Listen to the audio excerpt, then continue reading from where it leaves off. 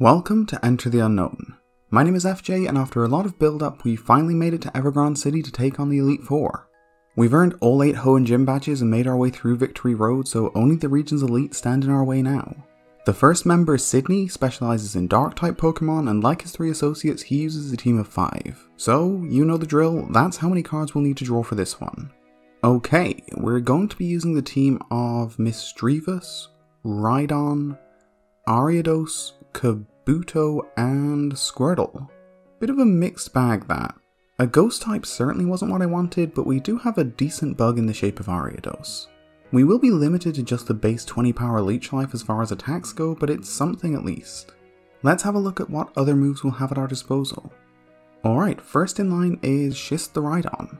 At level 48, his moveset's made up of Rock Blast, Scary Face, Strength, and Horn Drill. I do have the TM for Earthquake, but I'd rather save it for later if possible. Myrtle the Misdreavus is up next, and at level 46, she's equipped with Thunder, Confuse Ray, Pain Split, and Perish Song. We can't really push on with ghost type moves, so this seems like our best option.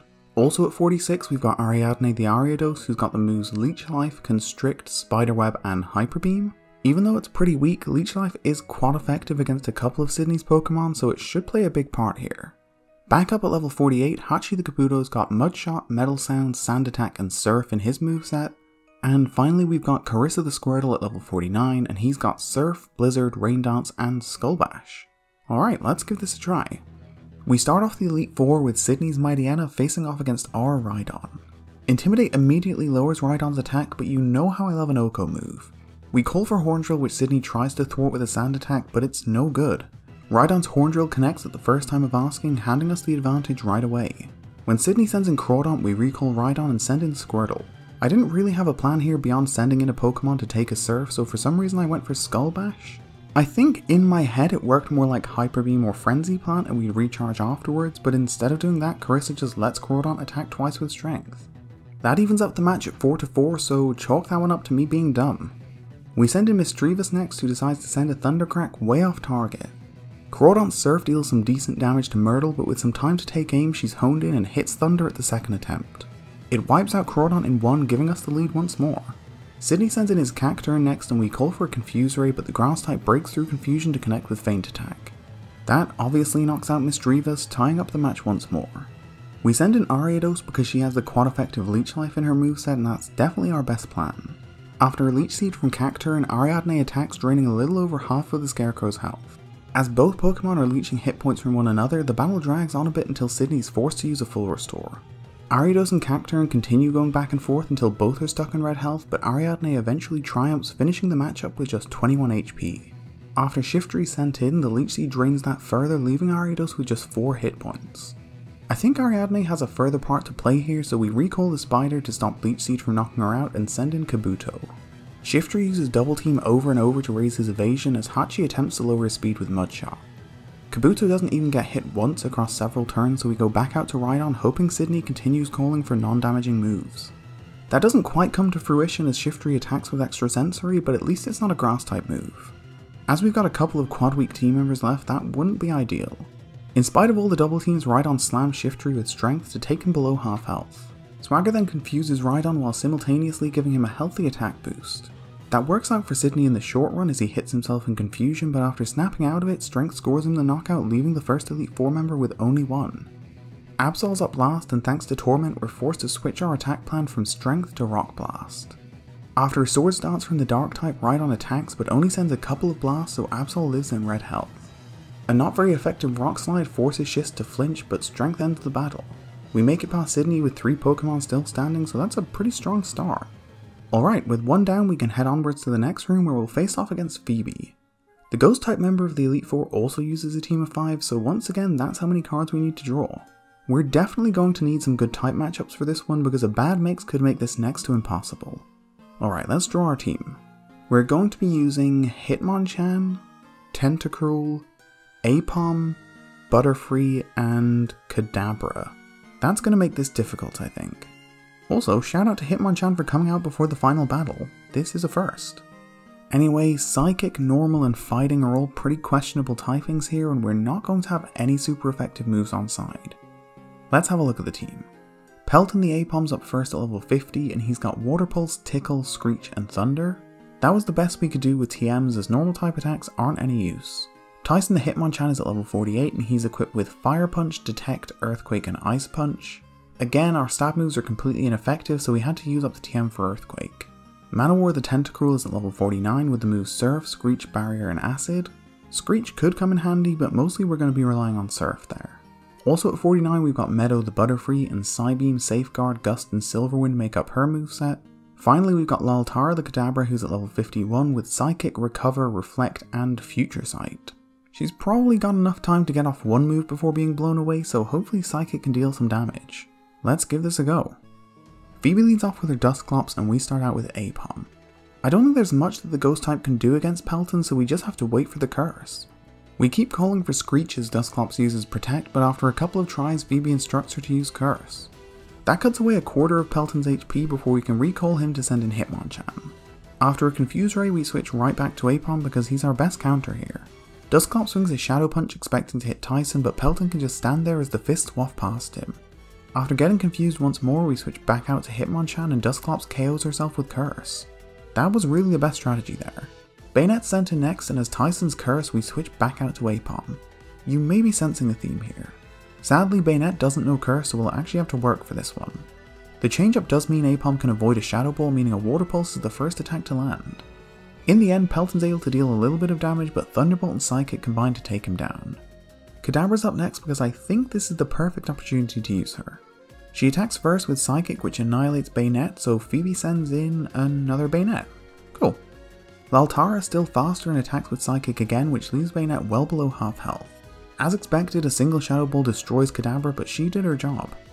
We call on Hitmonchan next, hoping that Earthquake will be enough to finish this, and it is. This is going surprisingly well. Phoebe sends in Sableye next, and another arena shattering Earthquake badly injures her right away. Double team up Sableye's evasion, but not enough to dodge an Ice Punch. I didn't want another Earthquake to leave Sableye in position for a Hyper Potion, so just plumped for a weaker move instead. Phoebe calls for Shadow Ball, but it's not enough to score the knockout. Tyson strikes the ground around him, shaking things up, and Sableye is lost in the debris. That takes Phoebe down to 1, and we've still got 3 Pokemon standing. Dusclops number 2 is sent in, and one final Earthquake is all Tyson can manage. Shadow Ball knocks out Hitmonchan, so we send in Butterfree, hoping Dusclops is feeling inaccurate with Rock Slide. Psybeam further weakens the Ghost, but her eye is in today.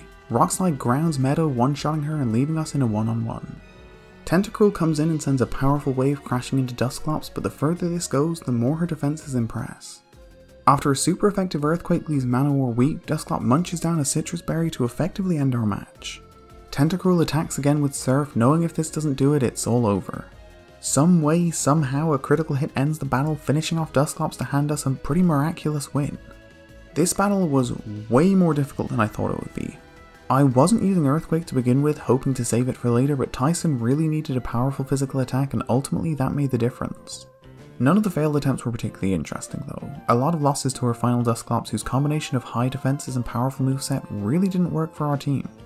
Okay, hopefully these battles don't keep scaling, because anything tougher than that may be a bridge too far. Glacie is next in line, and of course we're going to need another team of 5. A nice mix of fire and electric types would do nicely. Alright, it's time to draw some cards. Okay, I believe in the heart of the cards. I no longer believe in the heart of the cards. Okay, well, Weedle, Raticate, Barboach, Jinx, and Togetic. That is not a very good team for this. I feel like I don't really need to explain why, but for an Ice-type specialist, we don't have a lot going for us here. Let's go through the movesets. Ibarbo the Barboach is at 52 with the moves Earthquake, Snore, Rest, and Fissure.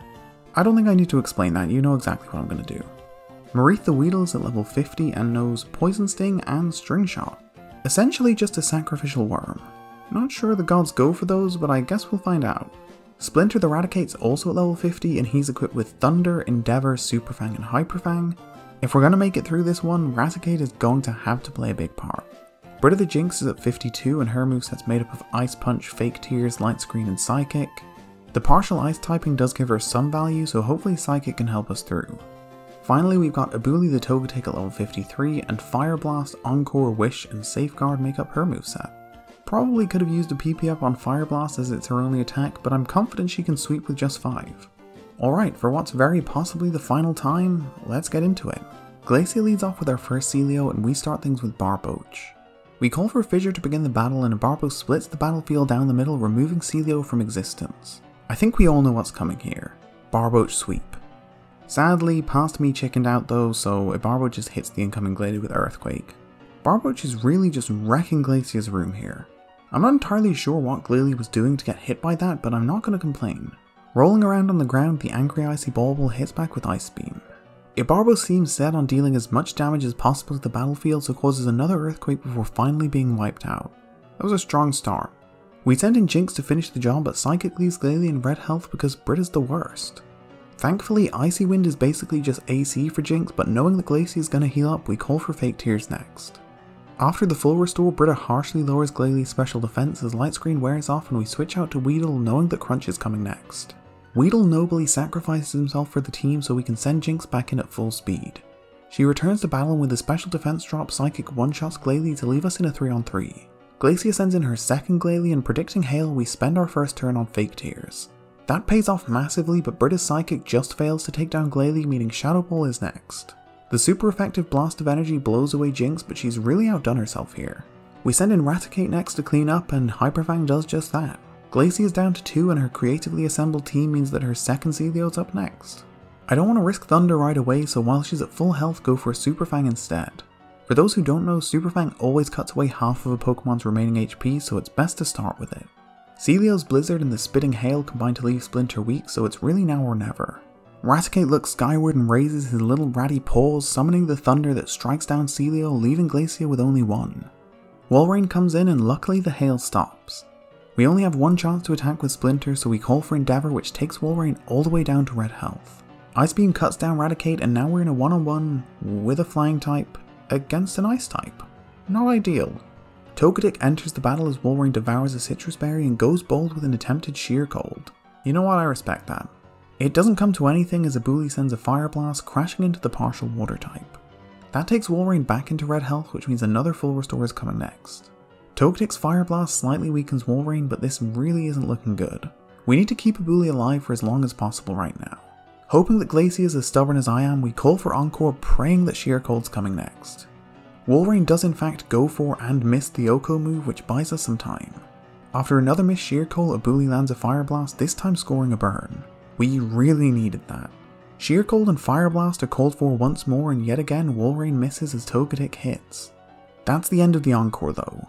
Walrein's freed up to use Ice Beam now and does just that, leaving Abuli in red health, so Togetic needs to connect once more. Fire Blast hits its mark, and just to ensure the victory, Abuli lands a critical hit. I don't know if that was a necessary crit with the burn, but if it was, that may well be the most unbelievable win I've ever experienced. Like Phoebe before her, Glacia did not go down without a fight. There were a lot of failed attempts here, including 2 to Explosion, which just seemed cruel. Like, that's my move, come on. Anyway, that's it. We've made it past the first 3 members of the Elite Four. If we can, I'm gonna attempt to finish the game in the next episode. That means we're going after the final Elite Four member, 4-time Grammy Award winner Drake, the Hoenn champion and Aardman Animation's main man Wallace, and the former champion, that bodyguard that Patrick Warburton played in Scream 3, Stephen Stone. Until then, thank you so much for watching, and I'll see you next time.